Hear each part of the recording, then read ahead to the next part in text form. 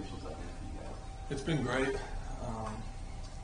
You know, whenever you start a new offense, you're always thinking about your next move. You're doing a little extra study, and you got to do what you got to do. But you feel a lot more comfortable out there and get to kind of let loose and play. So it's been great for us. I think it's helped. I know for sure the tight ends, it's helped us be able to just go out there and trust our fundamentals, our instincts. You know, just go out there and play ball, not so much thinking. Luke, the Bias will born at AL.com. First of all, love the stats, man. Thank you. Respect.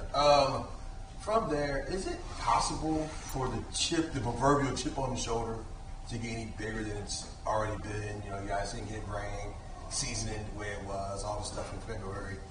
Is it possible for that to get even bigger than it already is? I think so. And I think that's something that we want.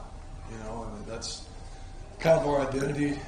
If you stay out there and watch practice, you can kind of see we like to be that chippy team that kind of just nobody really expects to be at the top, but we know what we're going to do. You know, we're here every day and we're grinding from dusk till dawn, and that's how we like it. You know, we don't expect anybody to pick us first, but that makes it all the more sweeter when we come out on top. So I think everybody's working hard, everybody's embracing that, and that's kind of what Coach Harsin has been hitting on. Just embrace who we are, embrace our journey, just embrace the season and everything that comes with it. Just to follow up, so how do you balance? Listen, you're going to see some of that stuff, right? Yeah. But how do you balance seeing that stuff versus focusing on what you can control?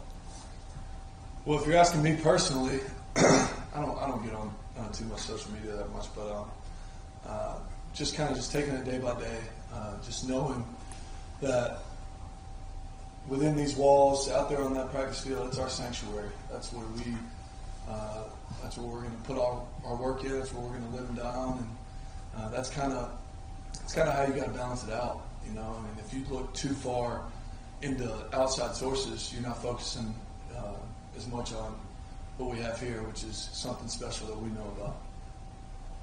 Luke, Nathan came on 247. Brian said that Robbie seems like he's a little more assertive in the offense this fall as compared to the spring. Just what have you seen from him over these first few days? Yeah, definitely more assertive. I can tell that he's taken a lot of the load on his shoulders, whether it's good or bad. You can see that he's taken a lot of ownership, which is something you like to see, especially as an offensive lineman or tight end. Usually you kind of get used to just taking the blame because we don't mind. Nobody's looking at us as much as they're looking at QB. So that's pretty cool to see him just kind of taking the lead, taking that ownership and assertiveness. Like you said, he's doing a great job. We all know he can run. So it's fast. What have you seen from Mark Joseph? Coach just talked about him and how he's been pretty quick and explosive. What do you see on him as you try to block that guy? Well, on film, I see the same things. I mean, he's quick now. I mean,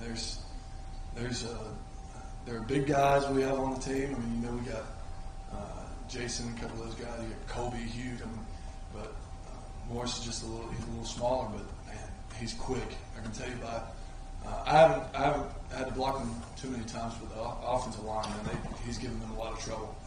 He really is, because I mean, he brings something different, unique, different to the table. And you see a lot of guys in the NFL. I mean, the best player in the NFL right now is Aaron Donald, and he's undersized, but he's quicker than everybody, he's stronger than everybody. So you see a lot of good qualities out of Mo, and he's playing really well. Look, we heard at the end of the spring, particularly from TJ, about Zay Capers and his improvement.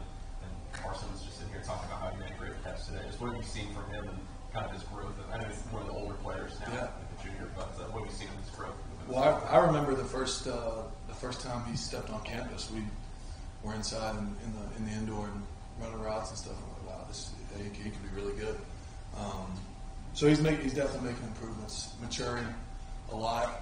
You can tell he's a lot more mature, and just got to be able to make those plays he did today, and that's a good sign for us. The more receivers we have out there winning one-on-ones and coming down with the ball, the better it is for everybody. Johnny Condon, ABC 30-40 in Birmingham. I just want to ask you a question about how excited your teammates are to get the first 5 games of the season at home in front of your fans and just the chance to establish an identity as a team in your own building. Can you just talk about how excited you guys are for that? It's the best place in the world. So don't have to travel, and you get screaming fans, and it's truly it's the best environment in college football. I'm a little biased, but I can comfortably say that. So 5 games that'll get us rolling. I think that's really important for us to start strong. So we want to start strong and finish even stronger. And I think that'll definitely help. What have you seen from Camden Brown since he got here this summer? He's special. He'll be really good. You obviously look at him. He's long. He's strong. He's athletic. But more importantly, he's a good kid. I've gotten to know him pretty well. And he's a great guy. And I mean, he makes some crazy catches. He's an athletic player, athletic wide receiver, big body. Like I said about Zay, we're going to need that down the stretch. How different does that room look right now as opposed to the one when y'all walked off the field? Night and day. You can just look at them. I mean, we got a lot more size there, which is huge. SEC, you need big receivers that can run. But they look a lot more mature. Coach Hilliard's done a great job. You can tell that they trust Coach Hilliard. I know for a fact. I mean, Landon King's in there, and I'm really close with him, obviously, as tight end. So if he likes him, I know he likes him because he comes from a really good coach, and Coach Bedell. We have nothing but good to say about him, and he's got nothing but great to say about Coach Hilliard. So, I mean, night and day. I think our receiver room is really maturing a lot. That's a good word for it. Do you miss Landon a little bit? I do. We get to see him a good amount. So, get to see him down there lifting, and obviously on the sidelines or around the field. So, but yeah, he's still a tight end at heart. What have you seen out of Robbie Ashford this fall? Like I said earlier, I mean, he's really assertive in the huddle and taking a lot of ownership. He really is. He's maturing a lot in that standpoint. And obviously, you can't help but see the speed. I wish I had some of that. But he could afford to give me some if he wanted to. But yeah, he's been really good. Right from the inside of Auburn Tigers, 24/7 Sports. Talk about the summer workouts coming up, the preseason camp. How much did you guys throw and catch with the quarterbacks? Pretty much every day we could. If we didn't have it set in our schedule, we just kind of did it on our own. And I think that's a big thing when you talk about player-led teams. Because let's be honest, I mean, we have great coaches, but player-led teams is what takes you to the top. And I think that's been great. The tight end and quarterback bond, receiver quarterback bond, running back quarterback bond, just an offensive bond as a whole has been great. And I think throwing sessions in the summer has definitely helped us be more comfortable. With benefiting from the Montgomery Advertiser, I know there were 1,000 questions last year about that tight end involvement in the passing game becoming a huge part of this offense. Are there any sort of new wrinkles or changes that you guys are looking to make in terms of that involvement this year, or where do you sort of go from there? Yeah, we just want to build on top of it. I mean, we're not in the hiding anymore, though. People kind of know that we're going to use them. That's kind of what we want, just try to stop us. We're going to keep building on top of that. We got a great room, deep room. We use it all. We're going to obviously make little changes here and there, but at the core, we still want to be the most physical unit on the team, and then obviously, like last year, we're going to build on top of that, have even more catches. Dan Peck, ESPN 1067, you mentioned the guys that you've played with for a while in the tight end room. There are some new additions, Riley Ducker and Hidalgo. What have you seen out of those two guys? Yeah, I mean, they're young. Shoot. And that's one thing that I think our room does a really good job of is teaching young guys the right way. Because that's a big deal. We've all been there. We all came in young. Really just teaching physicality. I mean, I know Micah, he's got some physicality to him. He's got some fire to him. And we're just teaching them every step of the way. And they're going to be just fine. Like I said, with the leadership in that room, we'll be good.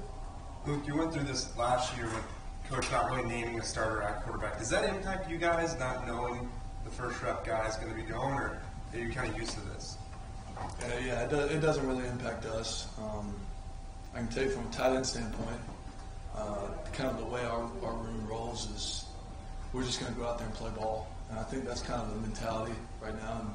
And like we said earlier, I mean, we built some trust with all those guys. So I think we'll be ready to roll whoever steps on the field. And whoever steps on the field is going to be the best one. And we absolutely know that. So. Can you talk about Zach? You think they can do much in the spring? Yeah. How's he coming along? Zach's definitely coming along.